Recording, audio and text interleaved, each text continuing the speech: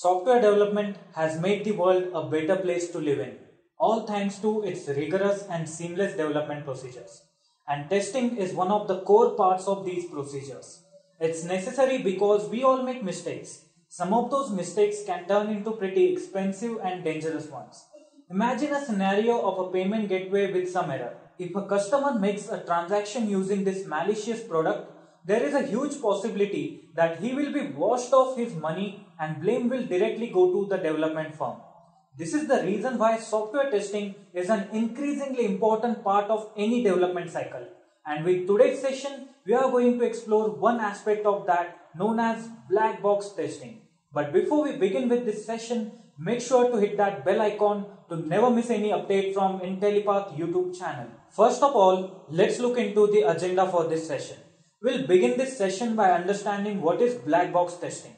Next, we'll look into the types of black box testing and how you can do it with step-by-step approach. Finally, we'll look into the advantages and disadvantages of black box testing.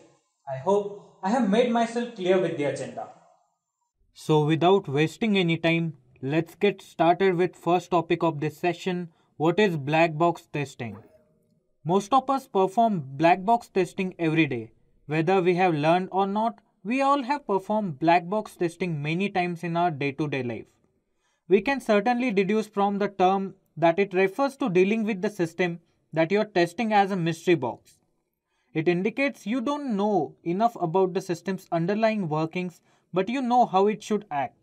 When we test our vehicle or bike, for example, we always drive it to ensure that it does not behave abnormally. Haven't you done that? If you have done that, then yes, you have already performed black box testing. So let me formally define this term black box testing.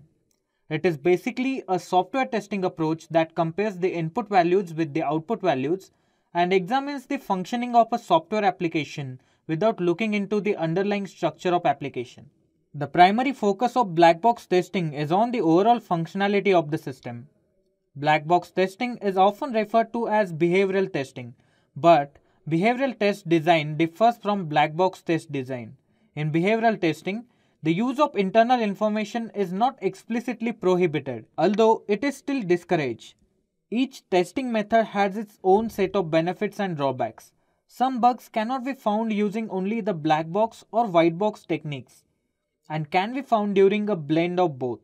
However, the majority of applications are tested using black box technique and we need to cover all possible test cases so that most of the bugs will get discovered by this test. The black box testing takes place at several phases of software development and testing lifecycle, including unit, integration, system, acceptance and regression testing. In unit testing, the smallest part of an application is tested individually and independently. Whereas in case of integration testing, multiple individual units are tested together in tandem. Then we have system testing. In this particular test, multiple components of the system interact with each other to determine proper internal communication in software. Next up is acceptance testing. This quality assurance test determines to what extent an application meets end users' expectations. Finally, we have regression testing. This testing ensures that the application performs correctly once the code is updated or changed to resolve previous bugs. I hope these different testing levels are clear to you guys. Moving ahead, we'll discover different types of black box testing. Practically, there are several types of black box testing that are possible. But if we consider a major variant of it, then only two fundamental types stand out. The first one is functional testing and another one is non-functional testing. Let's look into the details of functional black box testing. This testing type is concerned with an application's functional requirements or specification. Different system activities or functionalities are evaluated here by giving input and comparing the actual output of the intended outcome. For example, when we test a drop-down list, we click on it and see if it expands and displays all the anticipated parameters. There must be something that determines what is and what is not acceptable behavior. And this is specified in functional or requirement specification.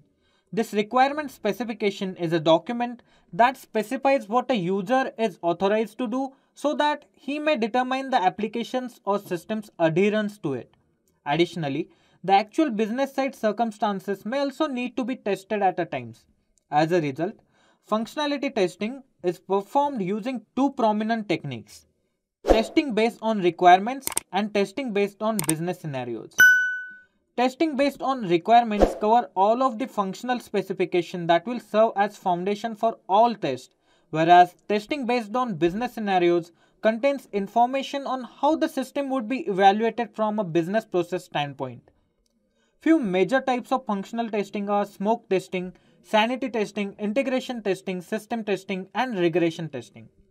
Let's talk about non-functional testing.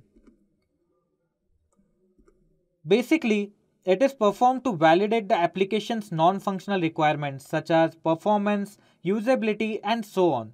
It determines whether or not the system's behavior meets the requirements. Furthermore, this testing also addresses all things that functional testing does not. Most of the time, clients are more aligned towards proper testing of functionalities, and if the functionally sound product goes live without non-functional testing, then there are huge chances that it will face performance challenges. And to refrain that from happening, non-functional testing has been included into the black box testing.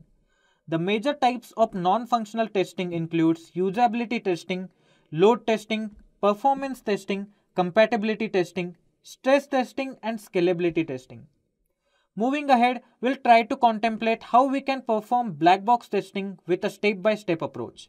In general, when a systematic process is followed to test a software, quality is maintained throughout and is useful in the long run for further rounds of testing. So, let's look into the standard step-by-step approach. The first step is to comprehend an software's requirement specification. This SRS should be well documented. In the second step, you will formulate your test cases with the help of boundary value analysis and equivalence partitioning. The boundary value analysis is done to make sure that when inputs close to the high and low limits are provided, the product does not behave abruptly, whereas equivalence partitioning is used to divide input values of the application into different classes or groups based on similarity in outcome. In the next step, you will execute those design test cases to check if they pass or fail by comparing the actual results with the expected results. Next phase is about raising failed test cases as defects or bugs and addressing them to the development team to get those defects resolved. After all the bugs are fixed, testers will again recompile the software product and test it again rigorously to verify if the defects are recurring or not. This is also known as regression testing. I hope this process of doing black box testing is clear to all of you guys. Finally, we'll discover the advantages and disadvantages of black box testing. First of all, let's look into the advantages. The first advantage we have is that the testing team does not work in tandem with the development team. Hence, they can look at the software product through the shoes of customer and evaluate the product to ensure sound product development. Black box testing is more effective for large and complex applications. Then we have black box testing allows to identify defects in early stages of the product lifecycle. Finally, we have this phase of software development lifecycle ensures that quality product reaches to the client and eventually the end customer. There are few downsides to the black box testing as well, so let's glance through them quickly as well. Without any technical or programming knowledge, there are chances of ignoring possible conditions of the scenario to be tested. The second disadvantage we have is in a stipulated time, there is possibility of testing less and skipping all possible inputs and their output testing. Yet another important downside of black box testing is complete test coverage is not possible for large and complex projects. That's all we have for this session. I hope the concept covered in this video is clear to all of you guys out there. If you have any doubts, please put them in the comment box below and our 24/7 team of experts will answer them for you. Until next time, thank you and hit that subscribe button to stay put with Intellipaat YouTube channel. Just a quick info guys. If you wish to learn testing and make a career in it, then we have a good news for you.